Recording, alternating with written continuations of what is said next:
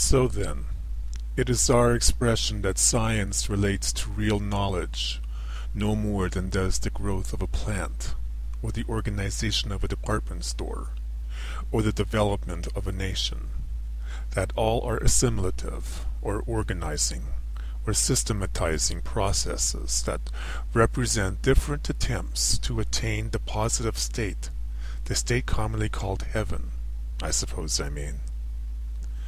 There can be no real science where there are intermediate variables, but every variable is, in finer terms, indeterminate or irregular, if only to have the appearance of being an intermediateness is to express regularity unattained. The invariable, or the real and stable, would be nothing at all in intermediateness, rather as, but in relative terms, an undistorted interpretation of external sounds in the mind of a dreamer could not continue to exist in a dreaming mind, because that touch of relative realness would be of awakening and not of dreaming. Science is the attempt to awaken to realness, wherein it is attempt to find regularity and uniformity. Or the regular and uniform would be that which has nothing external to disturb it.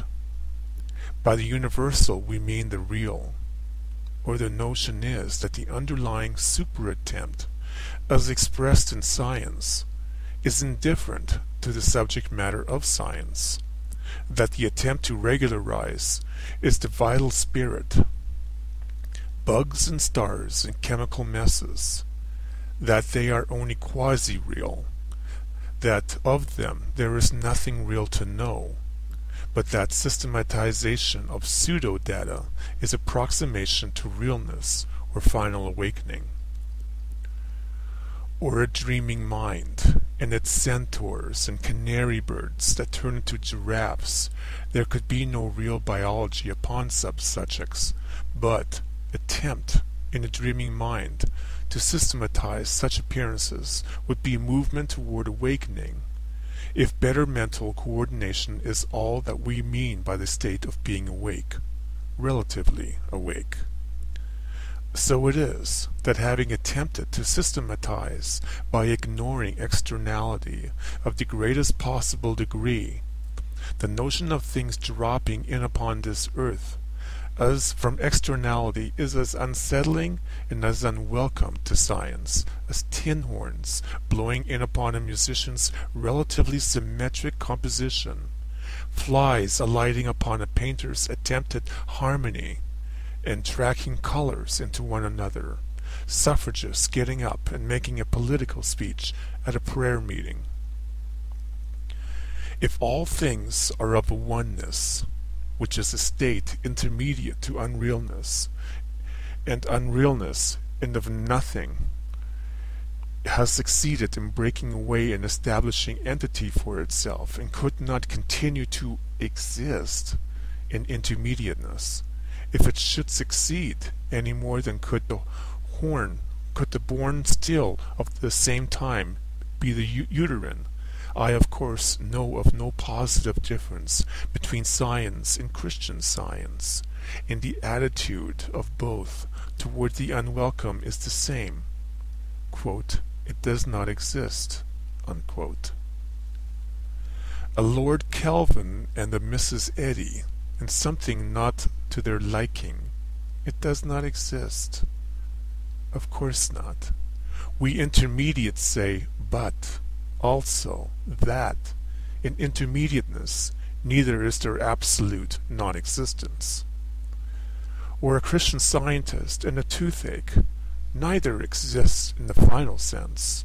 Also neither is absolutely non-existent, and according to our therapeutics, the one that more highly approximates to realness will win. A secret of power, I think it's another profundity. Do you want power over something? Be more nearly real than it.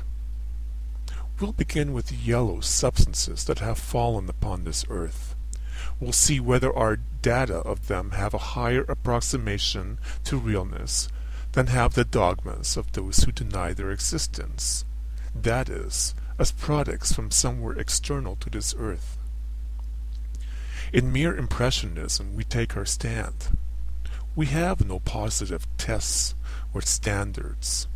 Realism in art, realism in science, they pass away.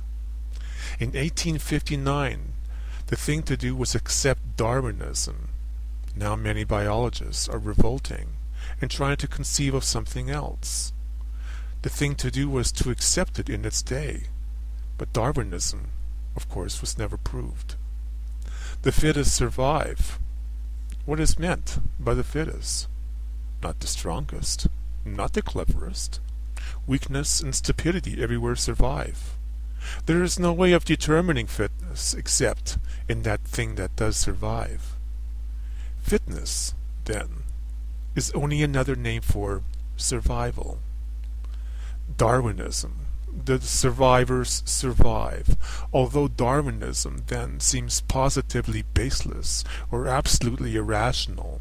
Its massing of supposed data and its attempted coherence approximate more highly to organization and consistency than did the inchoate speculations that preceded it. Or that Columbus never proved that the earth is round. Shadow of the earth on the moon? No one has ever seen it in its entirety. The earth's shadow is much larger than the moon.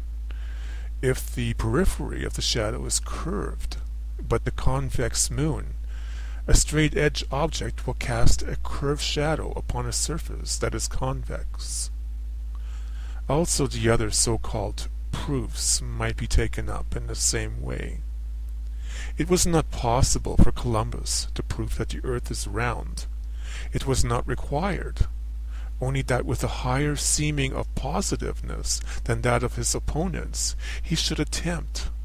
The thing to do, in 1492, was nevertheless to accept that beyond Europe, to the west, were other lands. I offer for acceptance, as something concordant with the spirit of this first quarter of the 20th century, the expression that beyond this earth are other lands, from which come things as, from America, flow things to Europe. As to yellow substances that have fallen upon this earth, the endeavor to exclude extra-mundane origins is a dogma that all yellow rains and yellow snows are covered with pollen from this earth's pine trees. Simon's meteorological magazine is especially prudish in this respect, and regards as highly improper all advances made by other explainers.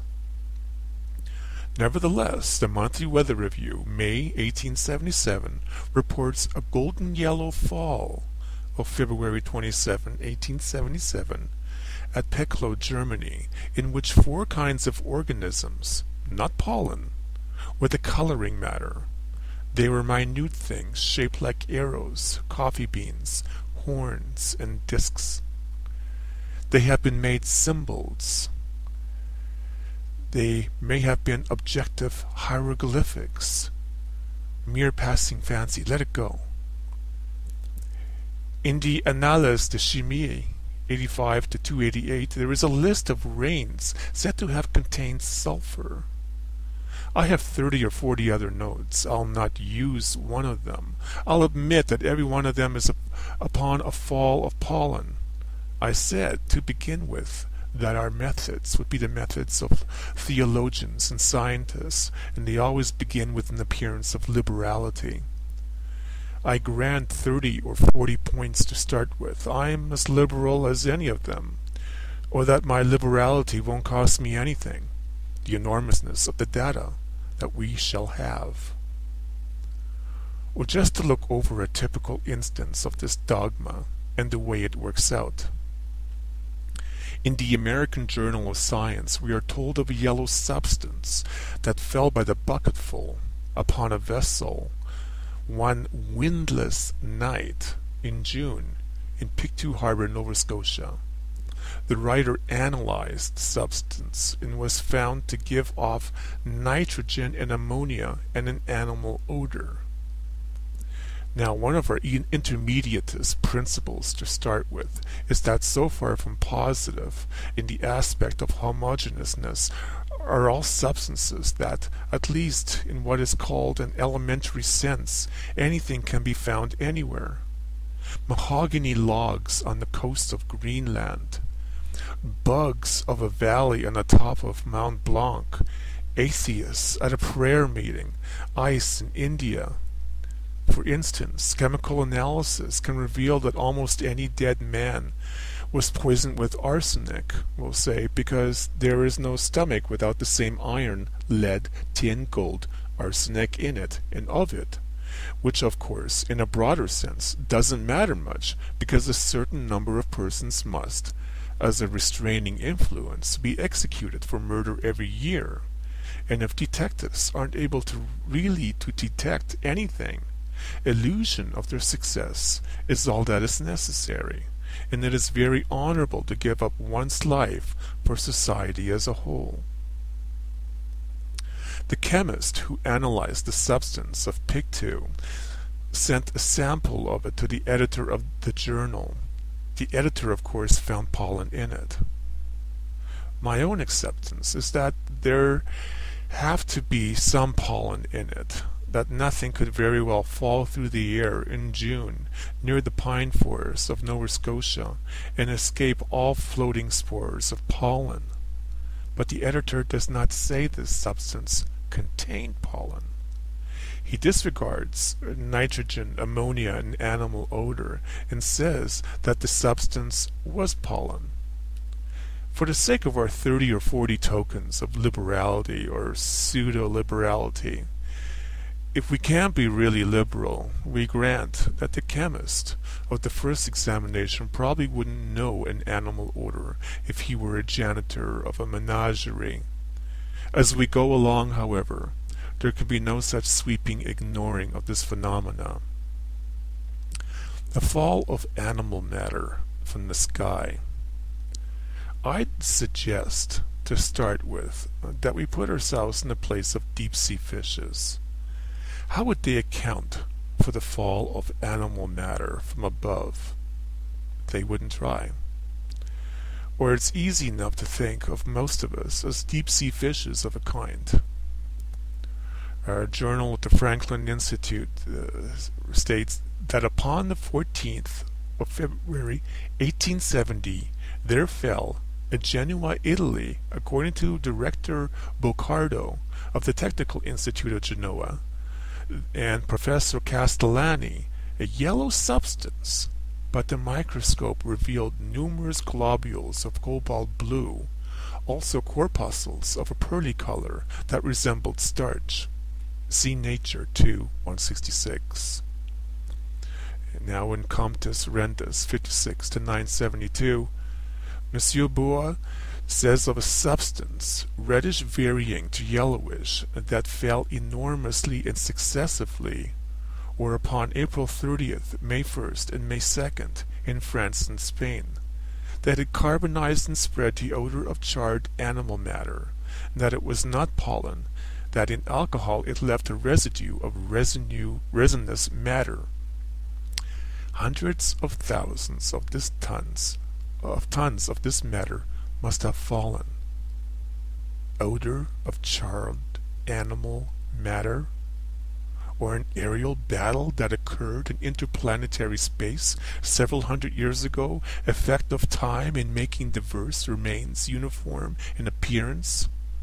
It's all very absurd, because even though we are told of a prodigious quantity of animal matter that fell from the sky, 3 days, France and Spain, we're not ready yet. That's all. Monsieur Bois says that this substance was not pollen. The vastness of the fall makes acceptable that it was not pollen. Still, the resinous residue does suggest pollen of pine trees. We shall hear a great deal of substance with a resinous residue that has fallen from the sky. Finally, we shall divorce it from all suggestion of pollen. Blackwood's Magazine, 3-338. A yellow powder that fell at Gerais, Calabria, March 14, 1813. Some of this substance was collected by Cimini, professor of chemistry at Naples.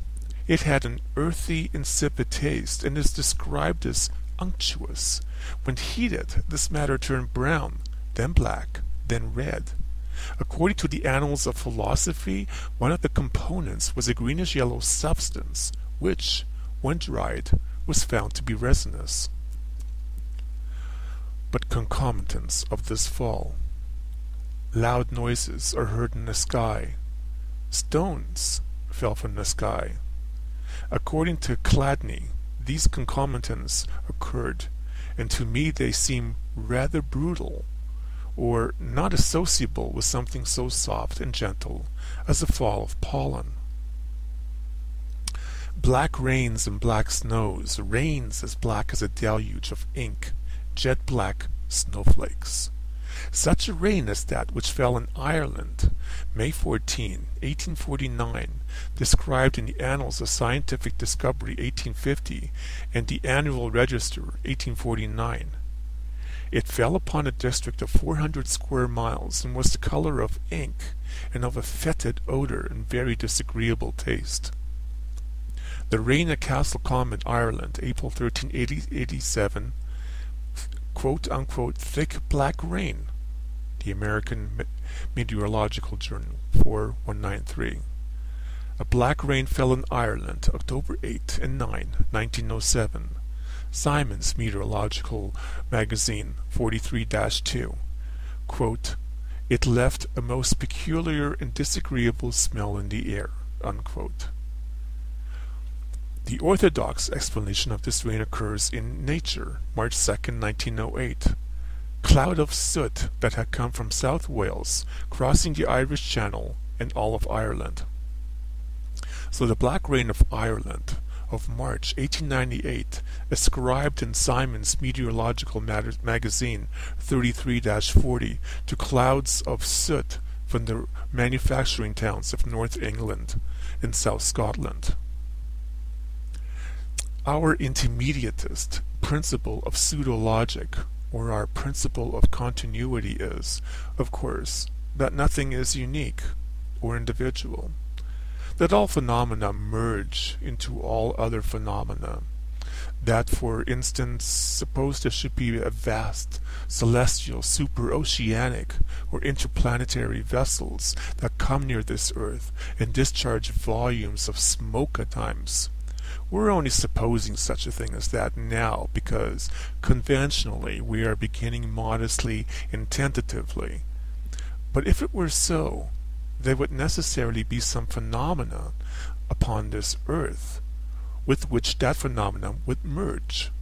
Extra-mundane smoke and smoke from cities merge, or both would manifest in black precipitations and rain.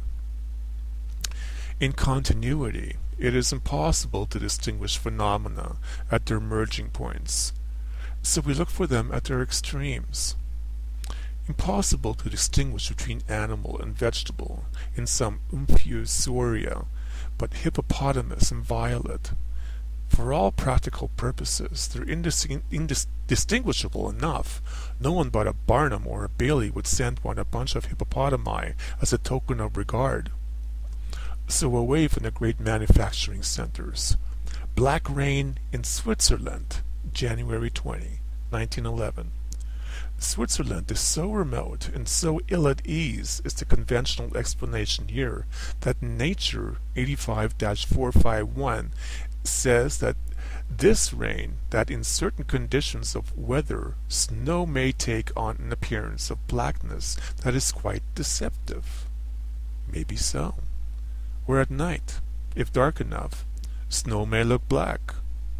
This is simply denying that a black rain fell in Switzerland, January 20, 1911.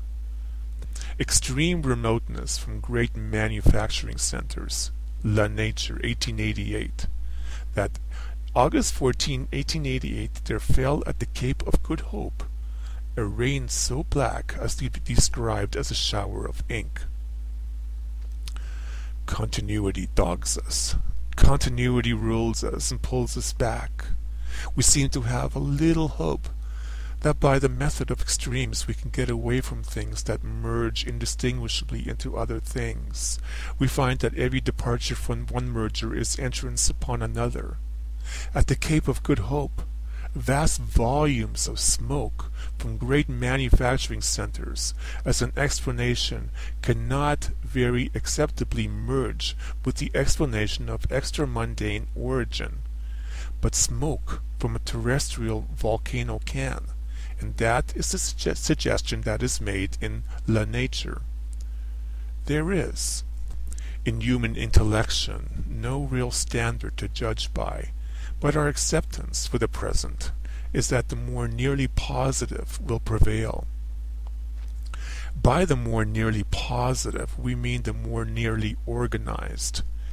Everything merges away into everything else, but proportionately to its complexity. If unified, a thing seems strong, real, and distinct. So in aesthetics, it is recognized that diversity in unity is a higher beauty, or approximation to beauty, than a simpler unity. So the logicians feel the agreement of diverse data constitute greater convincingness or strength than that of mere parallel instances. So to Herbert Spencer, the more highly differentiated and integrated is the more fully evolved. Our opponents hold out for mundane origin of all black rains. Our method will be the presenting of diverse phenomena in agreement with the notion of some other origin. We take up not only black rains, but black rains and their accompanying phenomena. A correspondence to Knowledge 5-190 writes of a black rain that fell in the Clyde Valley March 1st, 1884. Of another black rain that fell 2 days later. According to the correspondent, a black rain had fallen in the Clyde Valley March 20, 1828, then again March 22, 1828. According to Nature 9-43, a black rain fell at Marlsford, England, September 4th, 1873. More than 24 hours later, another black rain fell in the same small town.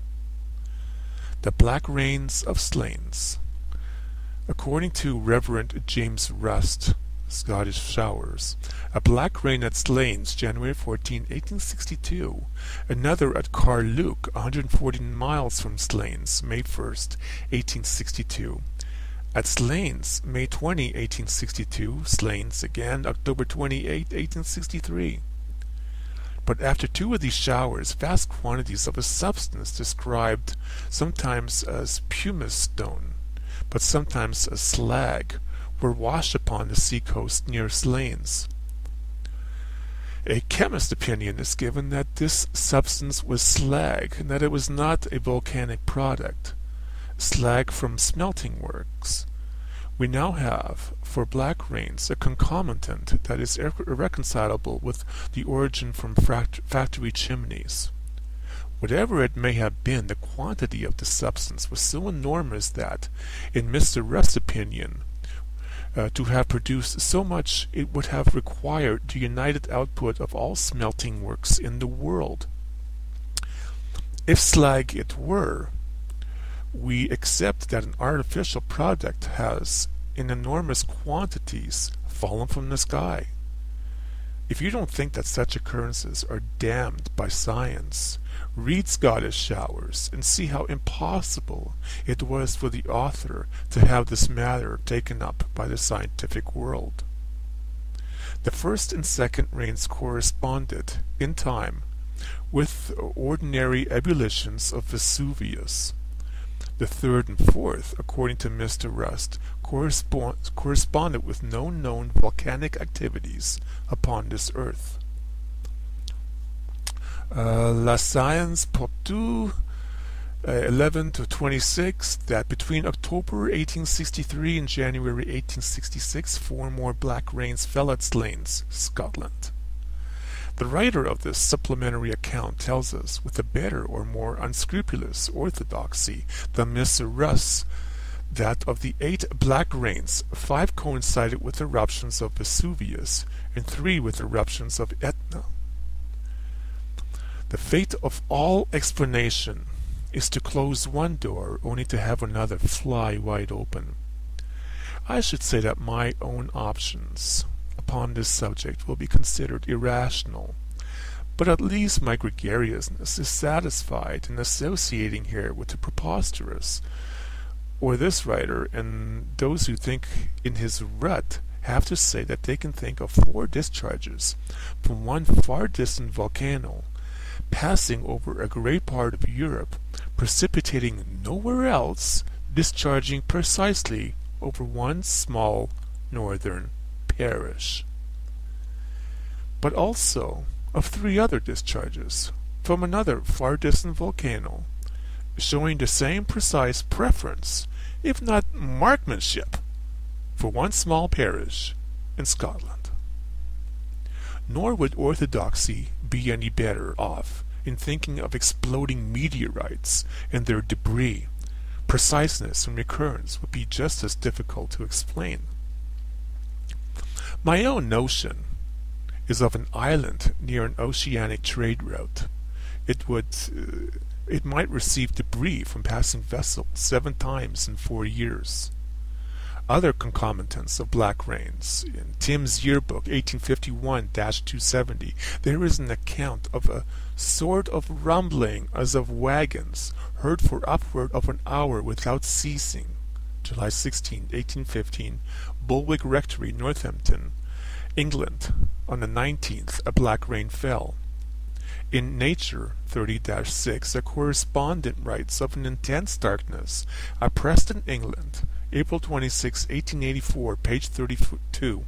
Another correspondent writes of black rain at Crowle, near Worcester, April 26, that a week later, or May 3rd, it had fallen again. Another account of black rain upon the 28th of April near Church Shetton, so intense that the following day brooks were still dyed with it. According to 4 accounts by correspondents to Nature, there were earthquakes in England at this time. Or the black rain of Canada, November 9, 1819. This time it is orthodoxy to attribute the black precipitate to smoke of forest fires south of the Ohio River. Another account that this black rain was accompanied by shocks like those of an earthquake. Or the Edinburgh Philosophical Journal 2-381, that the earthquake had occurred at the climax of intense darkness and the fall of black rain. Red rains.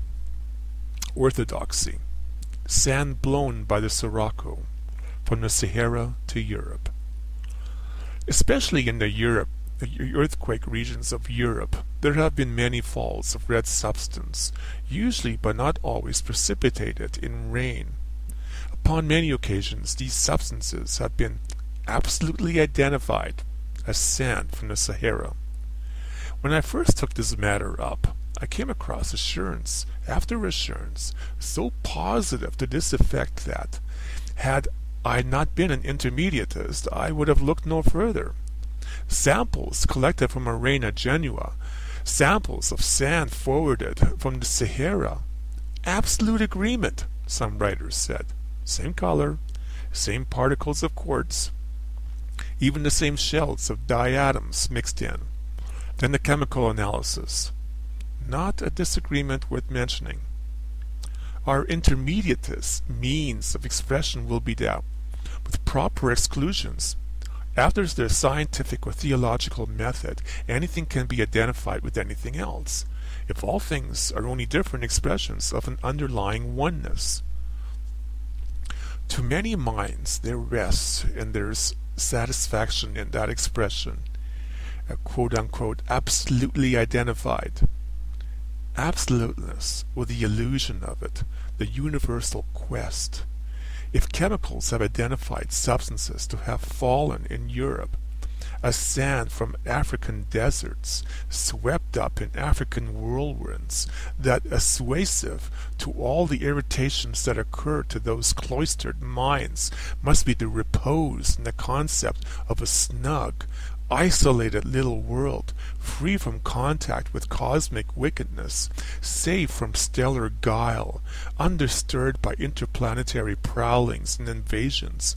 The only trouble is that a chemist's analysis which seems so final and authoritative to some minds is no more nearly absolute than is identification by a child or description by an imbecile. I take some of that back. I accept the approximation is higher, but that it's based upon delusion, because there is no definiteness, no homogeneity, no stability, only different stages, somewhere between them and indefiniteness, heterogeneity and instability. There are no chemical elements. It seems acceptable that Ramsay and others have settled that. The chemical elements are only another disappointment in the quest for the positive, as the definitive, the homogeneous, and the stable. If they were real elements, there could be a real science of chemistry. Upon November 12 and 13, 1902, occurred the greatest fall of matter in the history of Australia. Upon the 14th of November it rained mud in Tasmania. It was of course attributed to Australian whirlwinds, but according to the Monthly Weather Review, there was a haze all the way to the Philippines, also as far as Hong Kong. It may be that this phenomenon had no special relation with the even more tremendous fall of matter that occurred in Europe, February 1903. For several days, the south of England was a dumping ground from somewhere. If you'd like to have a chemist's opinion, even though it's only a chemist's opinion, see the report of the meeting of the Royal Chemical Society, April 2nd, 1903. Mr. Clayton read a paper upon some of the substances that have fallen from the sky, collected by him. The Sahara explanation applies mostly to falls that occur in southern Europe.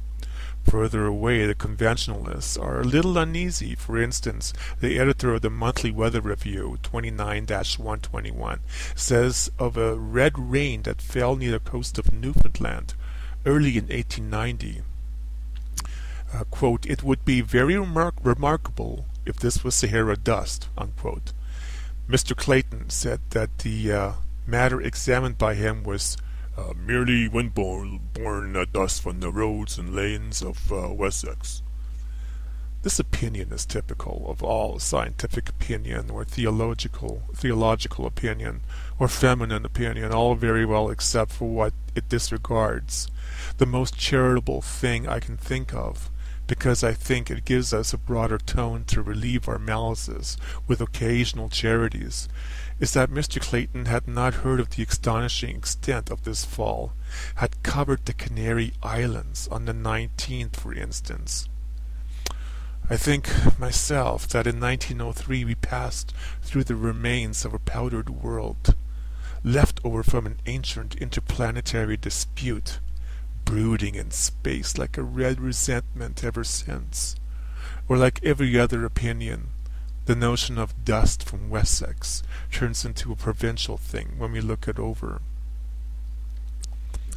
To think is to conceive incompletely, because all thought relates only to the local. We metaphysicians, of course, like to have the notion that we think of the unthinkable.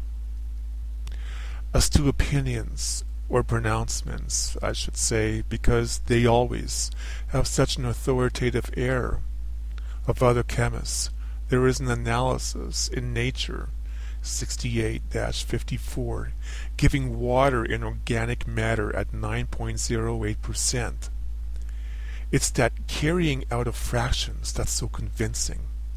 The substance is identified as sand from the Sahara. The vastness of this fall. In Nature 68-65 we're told that it had occurred in Ireland too. The Sahara, of course, because prior to February 19th, there had been dust storms in the Sahara. Disregarding that this is a great region, there is always in some part of it a dust storm. However, just at present, it does look reasonable that dust had come from Africa via the Canaries.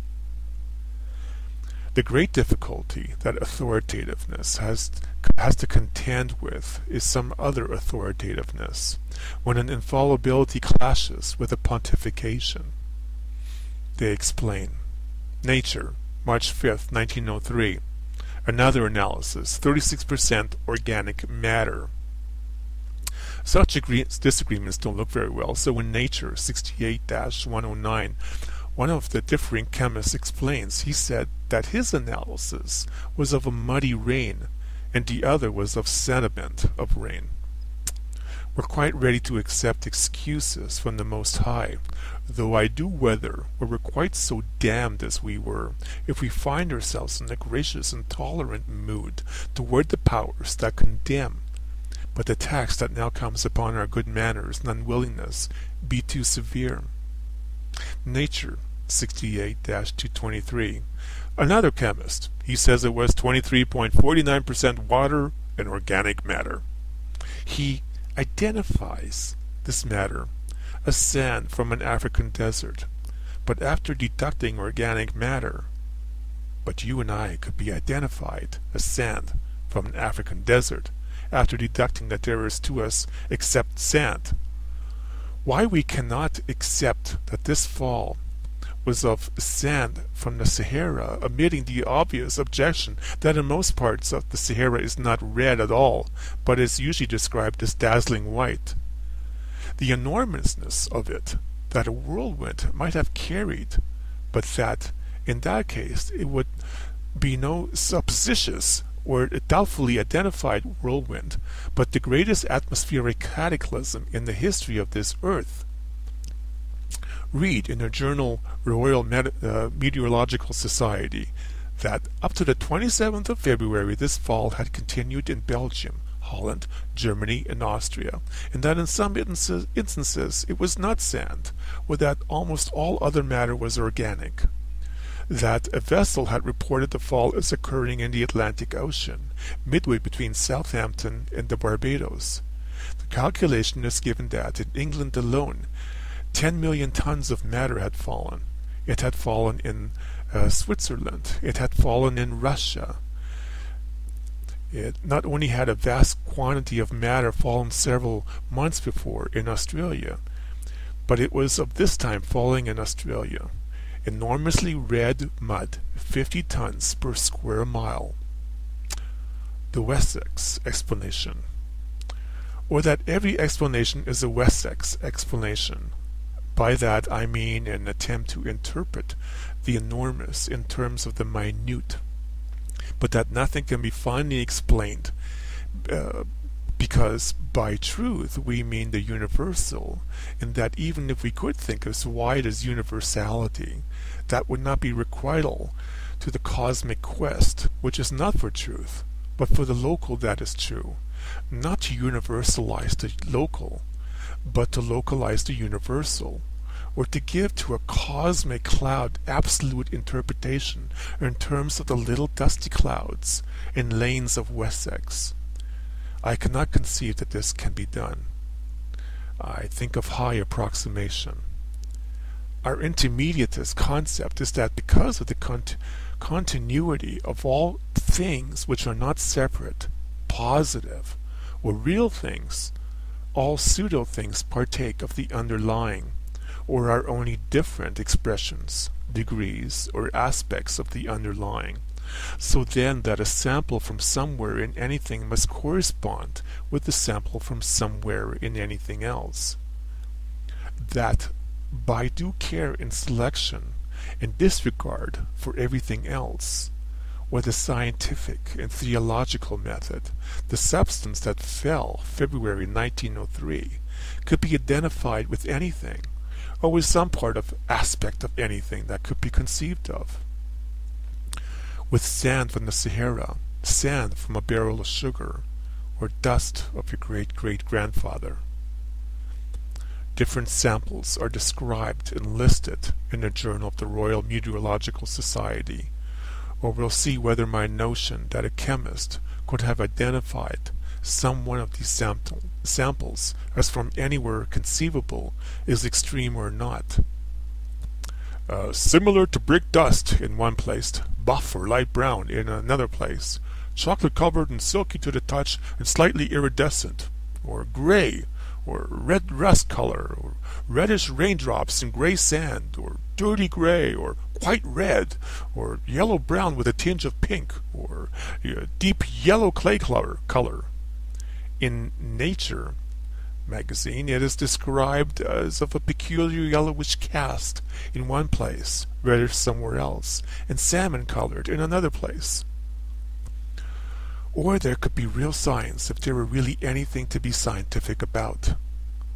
Or the science of chemistry is like the science of sociology, prejudiced in advance, because only to see is to see with a prejudice, setting out to prove that all inhabitants of New York came from Africa. Very easy matter. Samples from one part of town, the disregard for all the rest. There is no science but Wessex science. According to our acceptance, there should be no other, but that approximation should be higher, that metaphysics is super evil, that the scientific spirit is of the cosmic quest. Our notion is that, in a real existence, such a quasi-system of fables as the science of chemistry could not deceive for a moment, but that an existence endeavoring to become real, it represents that endeavor, and will continue to impose its pseudo-positiveness until it be driven out by the higher approximation to realness, that the science of chemistry is as impositive as fortune-telling.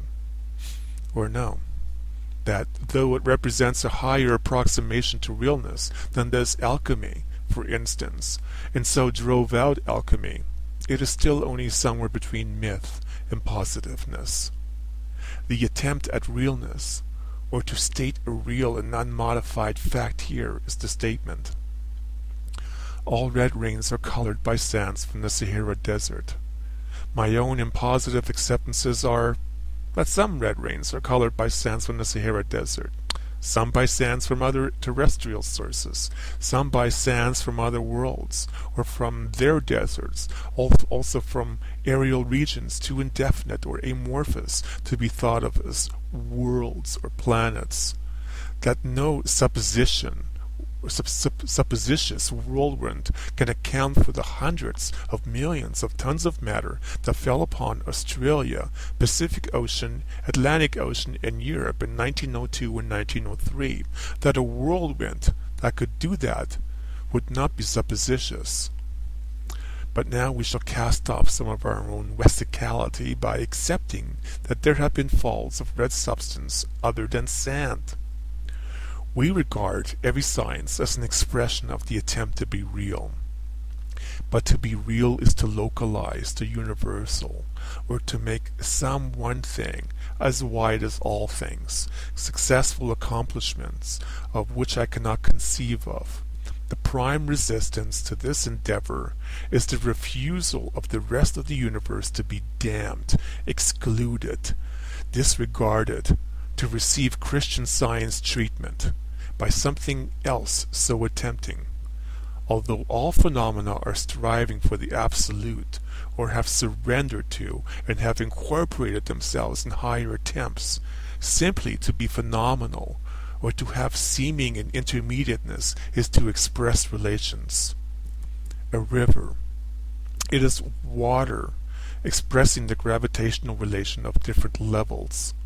The water of the river, expressions of chemic relations of hydrogen and oxygen, which are not final. A city, manifestation of commercial and social relations. How could a mountain be without base in a greater body? Storekeeper live without customers. The prime resistance to the positivist attempt by science is its relations with other phenomena, or that it only expresses those relations in the first place, or that a science can have seeming or survive in intermediateness as something pure, isolated, positively different, no more than could a river or a city or a mountain or a store. This intermediateness, wide attempt by parts of the wholes, which cannot be realized in our quasi-state if we accept that in it the coexistence of two or more wholes or universals is impossible, high approximation to which, however, may be unthinkable. Scientists in their dream of pure science, artists in their dream of art for art's sake. It is our notion that if they could almost realize, they would be almost realness, that they would instantly be translated into real existence. Such thinkers are good positivists, but they are evil in an economic and sociological sense. If, in that sense, nothing has justification for being unless it serve or function for, or expresses the relations of some higher aggregate. So science functions for and serves society at large, and would, from society at large, receive no support unless it did so divert itself or dissipate and prostitute itself. It seems that, by prostitution, I mean usefulness. There have been red rains that, in the Middle Ages, were called rains of blood. Such rains terrified many persons and were so unsettling to large populations that science, in its sociological relations, has sought, by Mrs. Eddy's method, to remove an evil. The rains of blood do not exist. The rains are so called only of water colored by sand from the Sahara Desert. My own acceptance is that such assurances, whether fictitious or not, whether the Sahara is a dazzling white desert or not, have wrought such good effects in a sociologic sense, even though prostitutional in the positive sense, that in a sociologic sense they were well justified. But that we've gone on, that this is the 20th century, that most of us have grown up so that such soporifics of the past are no longer necessary, that if gushes of blood should fall from the sky upon New York City, business would go on as usual. We begin with rains that we accepted ourselves were most likely only of sand. In my own still immature hereticalness, and by heresy or progress I mean very largely a return, though with many modifications, to the superstitions of the past, I think I feel considerable aloofness to the idea of rains of blood. Just at present it is my conservative or timid purpose to express only that there have been red rains that very strongly suggest blood or finely divided animal matter, debris from interplanetary disasters, aerial battles, food supplies from cargoes of super vessels wrecked in an interplanetary traffic. There was a red rain in the Mediterranean region March 6, 1888. 12 days later it fell again. Whatever this substance may have been, when burnt the color of animal matter from it was strong and persistent.